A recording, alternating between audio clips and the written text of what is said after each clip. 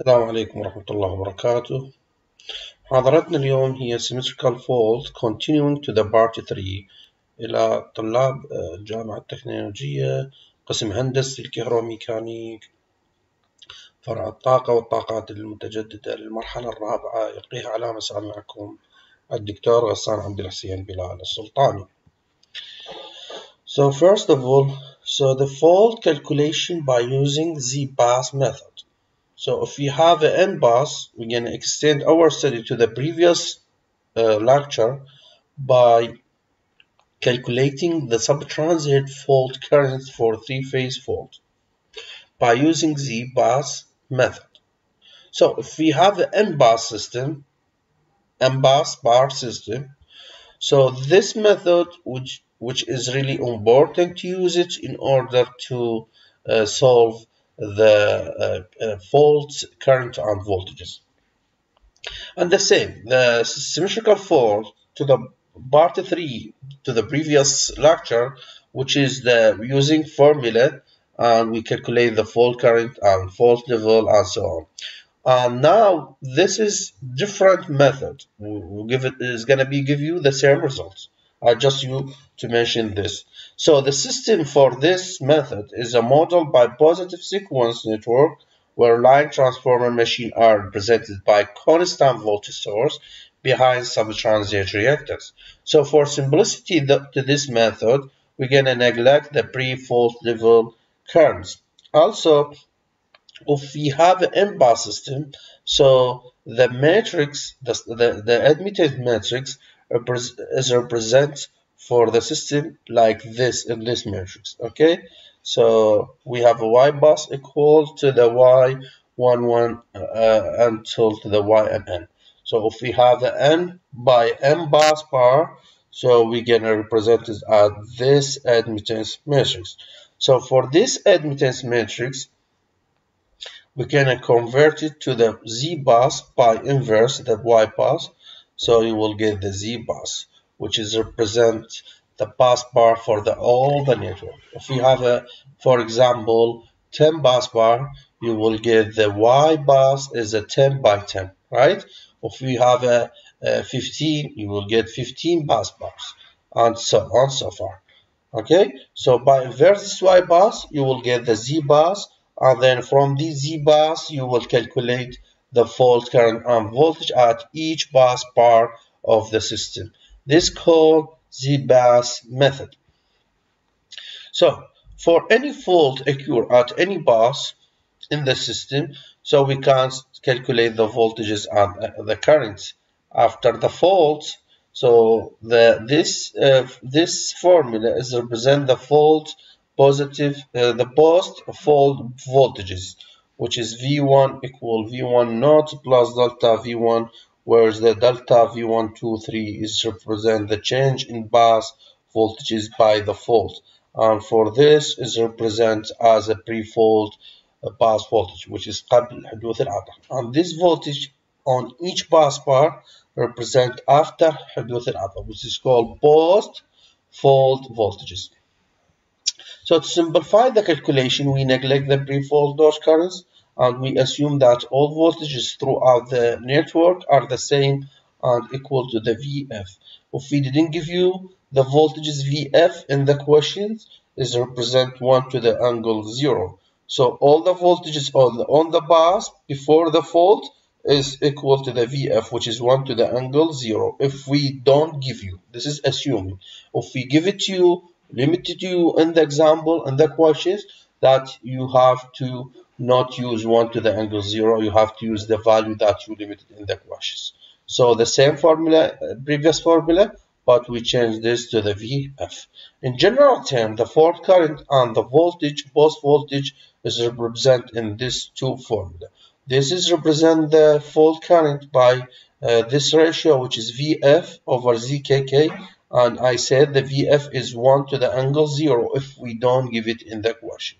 If we give it in the questions, you have to use the value that you have it in the questions. Okay, and the ZKK, the KK is represent the pass bars of the fault.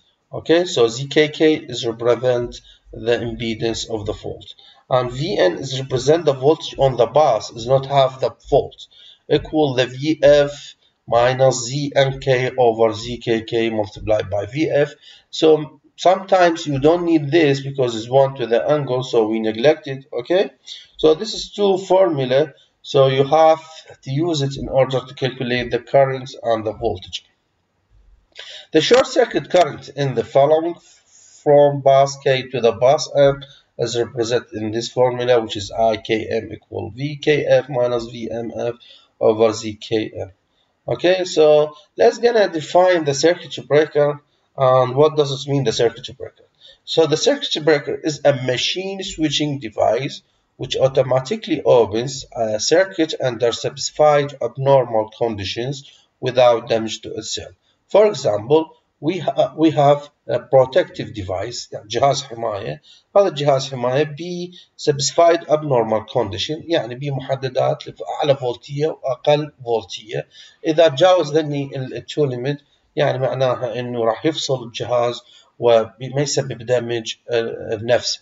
أوكي، هذا example بسيط للسيركت بريكر موجود.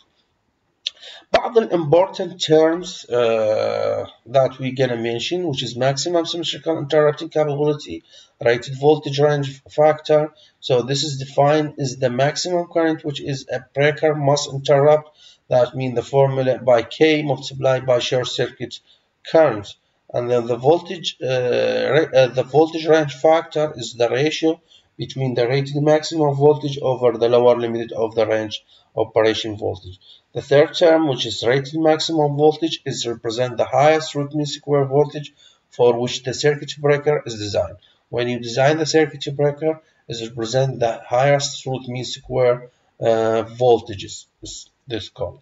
The rated interrupting time is the time between the energized strip circuit and the arc extension on an opening operation. Is the period. So the period between these two, energize the system and the arc extension, is called rated interrupting time. So let's take example of about this four to see how it's going to apply this formula.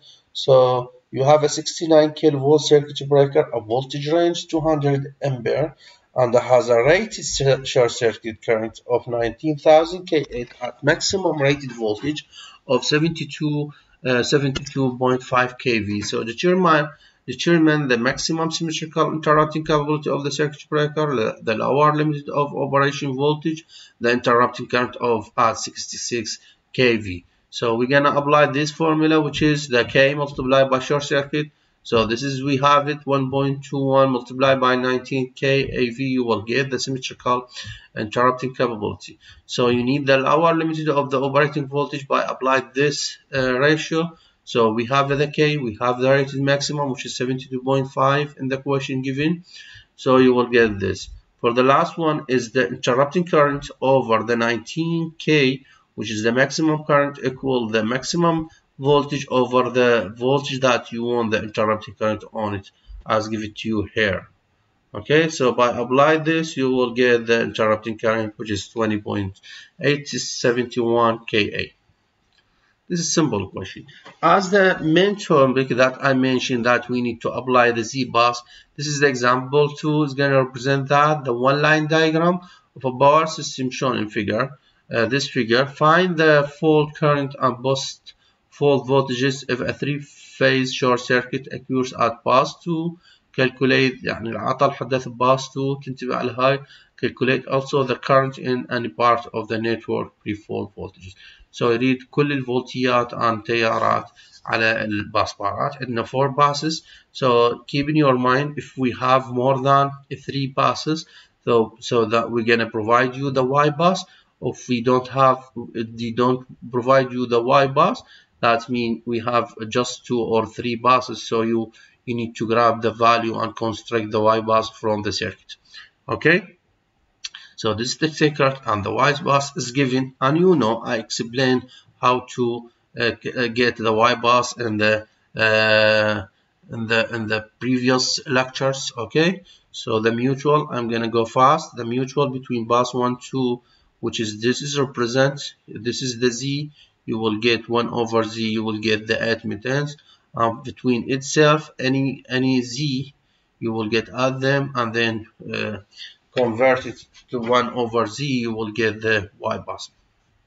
Okay, from y bus, or this is directly y bus, and just grab it, put it here to get the z bus. Okay, but invert the z bus is up to the questions. You have to read the question in normal in specific and accuracy, and don't read it it's very fast. Okay, so the first thing you need to construct the y bus. This is represent the system. This is your network. This is your system. So this is the y bus inverse. By inverse y bus, you will get the z bus. So this z bus, by using z bus method, if we limit you in the question that you have to use the z bus method, you're gonna use this. If we didn't limit you, it's up to you. You need to use the z bus method, or you need to use the formula before. Okay, so first you need to calculate the current, faulty current, which is Vf over Z22 YZ22, because the fault at bus 2.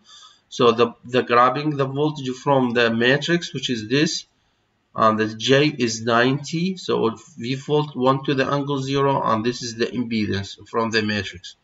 So we will get fault current. For the bus voltages on each bus bar, you're gonna apply the formula, which is Vn bus 1 Vf minus Znk, n is 1 and k is 2, and Zkk, which is Z22. So you're gonna grab this from the matrix, and then you're gonna apply this. You will get the V1. For the V2, while the n is 2 and k is 2, this is 1, and the Vf is 1. 1 minus 1 is 0.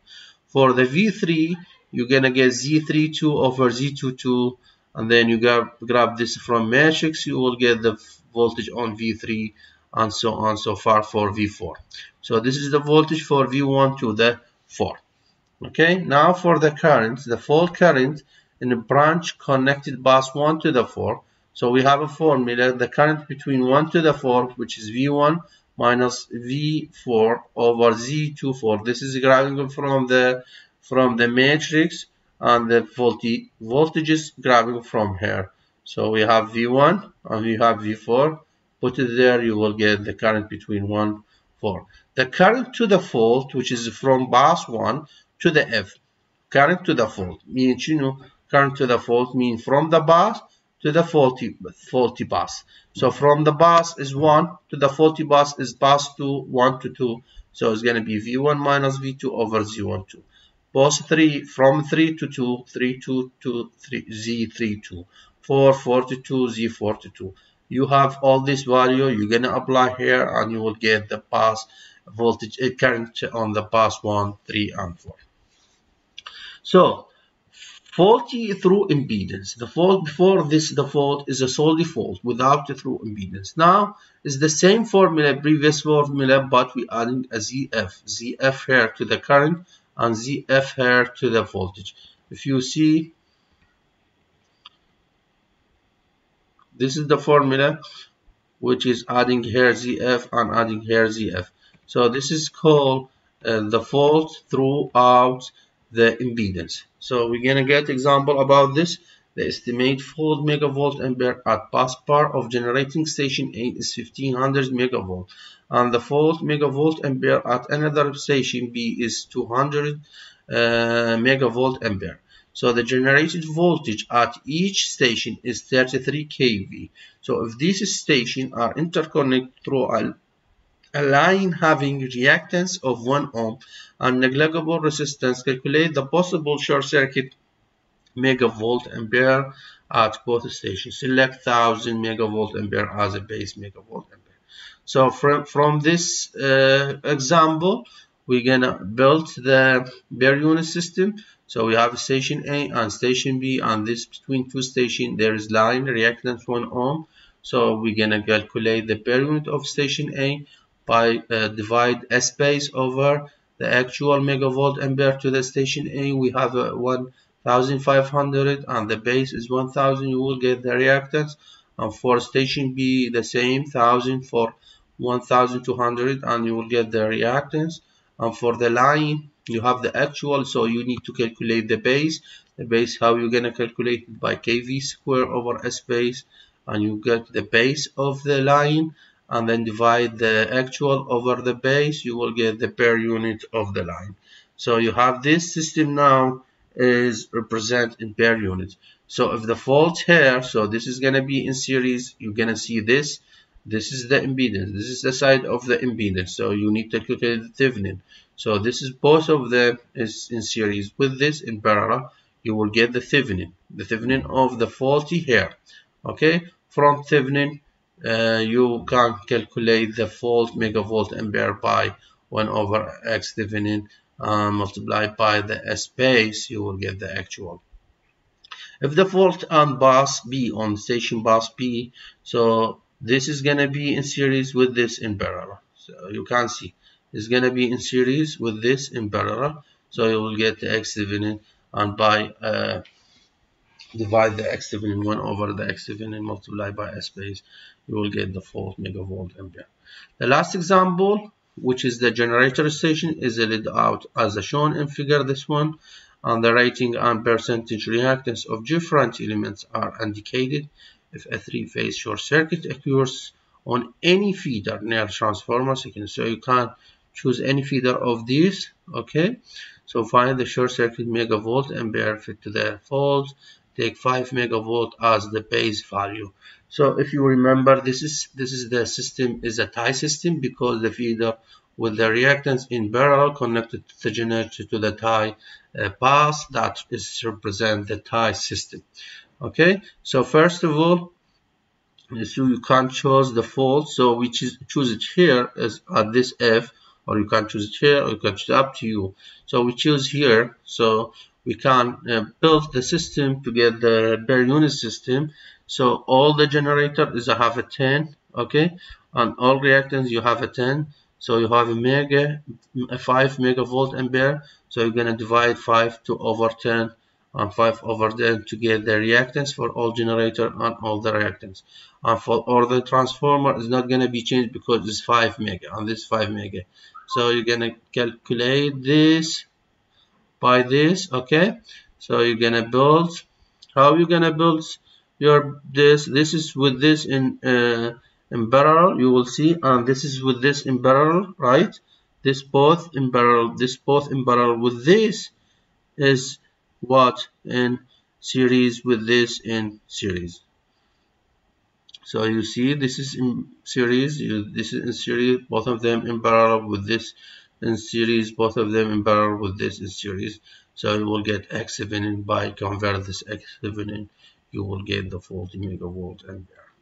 Thank you so much. If you have any question, let me know. Contact me by email, by Google Classroom. I hope you to get benefit from this lecture. Thank you.